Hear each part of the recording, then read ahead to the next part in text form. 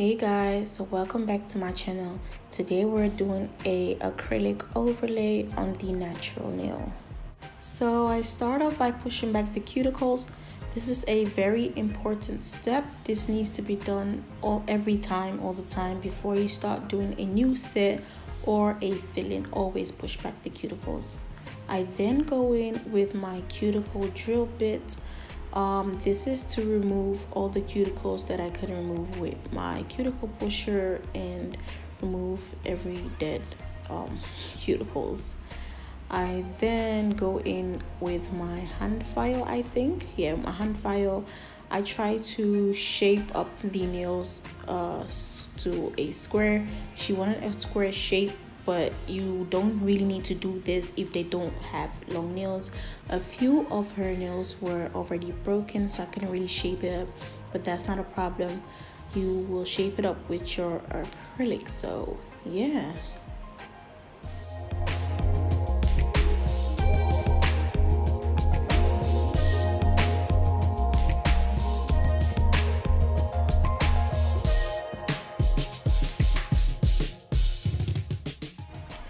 I then go in with my 240 grit sanding band to remove the shine of the nail plate.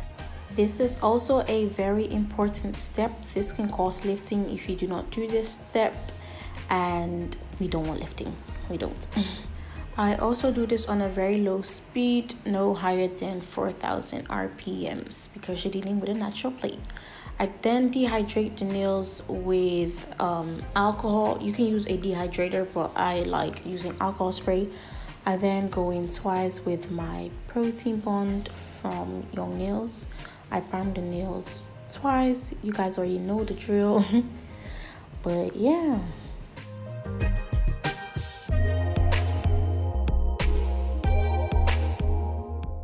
So I then build the nail with exposed from Valentino. When doing a overlay, try to go in with a drier bead than usual because you are building the nail, and when your bead is too wet, you cannot build the nail. Your bead will just run all over the nail plate, and you do not want that. You want to be in control of the nail. As you can see, I am just patting my way towards the end of the nail. So what I do is just pat so it's at the front, and then use the belly of my brush to kind of shape it into a square shape, if I'm making sense. I am so bad at explaining, but I hope you can see what I'm doing there. So I also try to go in with a one bead. So the one bead here, I use the one bead method because the nails are short and you do not want the nails to be too thick, and when you use 3 to 4 beads, the nail will get way too thick. So try to use dry beads, please.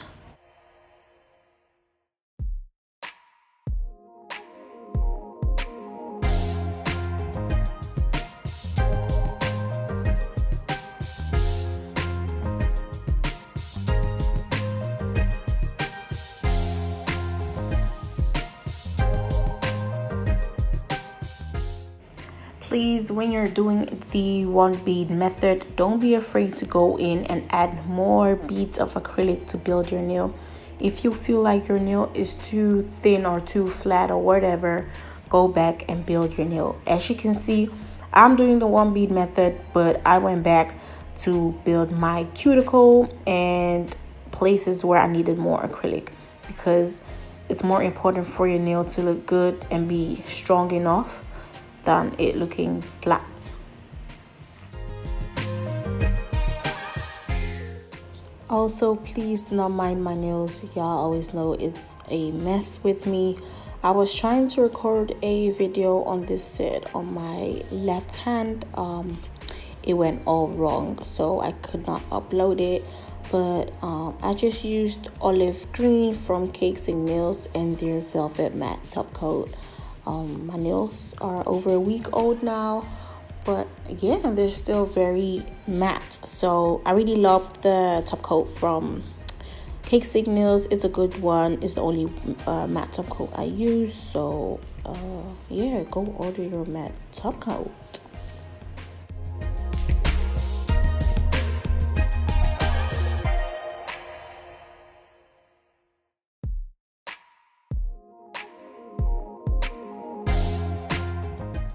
Also, a little tip: if you go in with your dry bead and your bead is a little too dry to work with, don't be shy or afraid to dip your brush into your monomer and go back and pat your bead with your wet brush.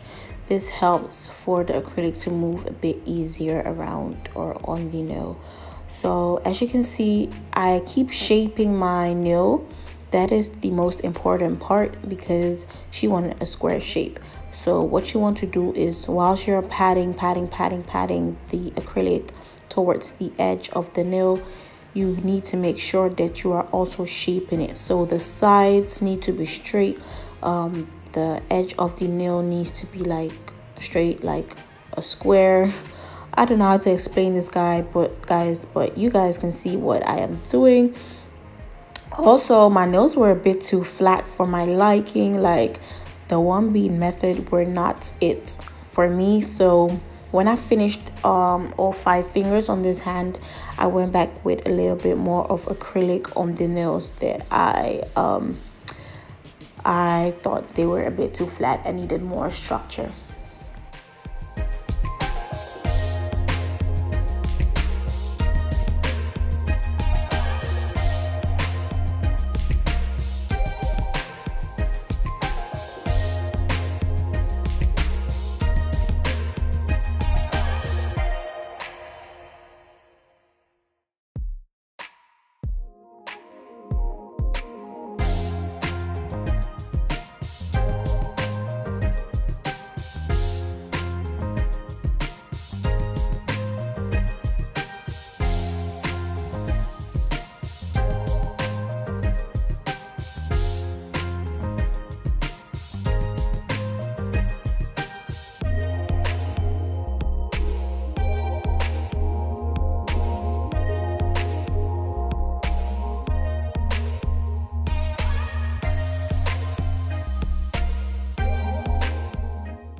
So on the right side of the thumb, I felt like it wasn't shaped squarish enough.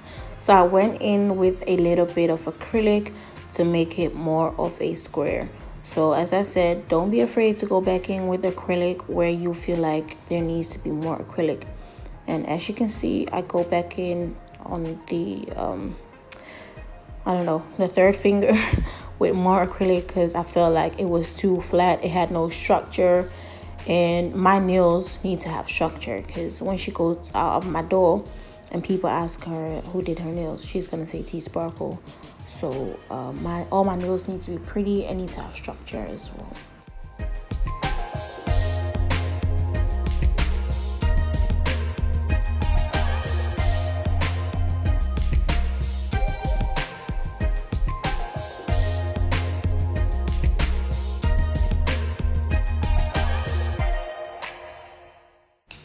Did I also mention this is my first ever acrylic nail overlay? I've never done this before, and this is why I'm adding more acrylic and whatnot. But I feel like in a month or 2 I will have a proper hang of this, and I will add this to my surfaces.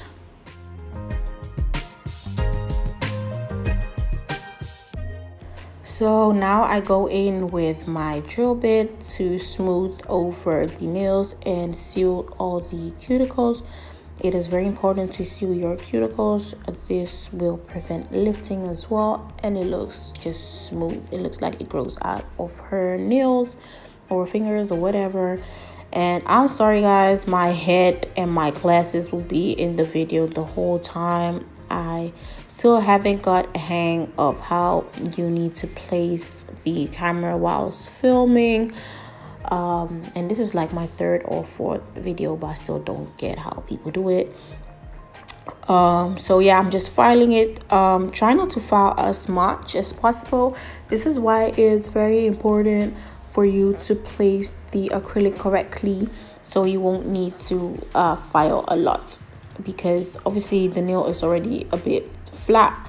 So if you file off everything, you'll have like no structure left in your nail. So try to file as minimum as possible. I file to make everything smooth, and then I go over it with my hand file just to make it extra smooth, I don't know, and to bring back the shape to life, because obviously you used the acrylic to create the square shape. So now you need to make everything sharp and crisp.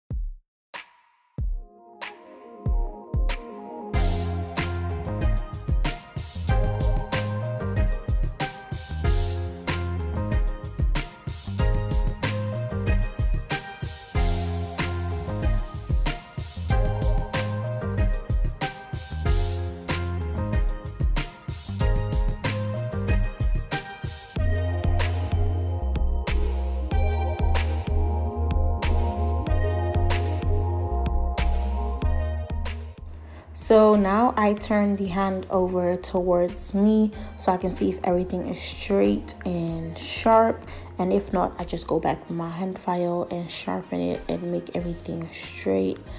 I then go in with my what's that called? I think it's called a cone bit. I don't know what it's called. It's just the bit you get in your I don't know, in your, you know, like when you buy your drill machine for the first time, you get like the bit with things. Yeah, it was part of it. So I just go underneath the nails to remove all the excess acrylic. I did not remove with my brush.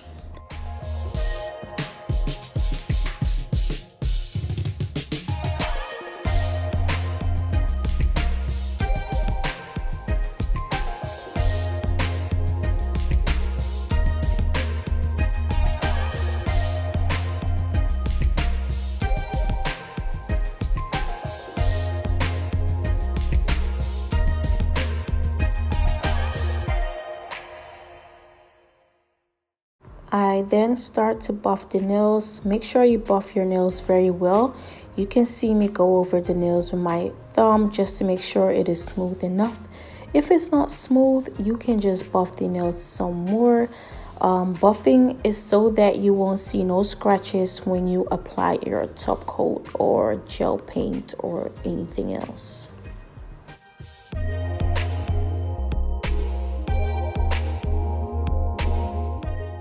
So after washing her hands, you can apply top coat, but I first went in with my Perfect White from Madame Glam, and I used my liner brush from Markart, which I got from Amazon. She wanted a French tip, so that's what I'm gonna draw. French tip, what I basically do is I try to draw the sides first, and especially on short tips, I try not to go too deep with my white. I just try to touch just the edge of the nail with my whites. If I'm making sense, you will see what I do. I would just basically repeat all steps on the nail, and then I will turn her hand over just to see if the French matches all of her fingers, because you don't want one nail to be too deep and the other nail not be deep. You know, it doesn't look pretty. So just make sure that your French always matches your other nails.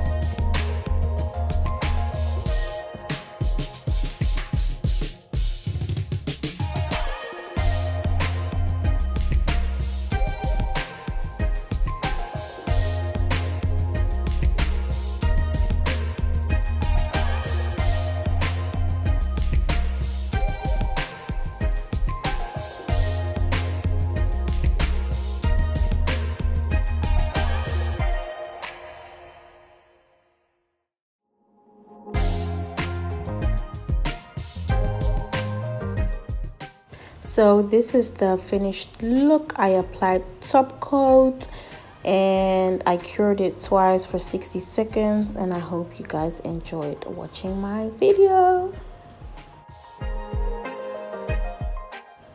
Please leave a pink heart down below in the comments, and don't forget to like, subscribe, and don't forget to follow me on Instagram.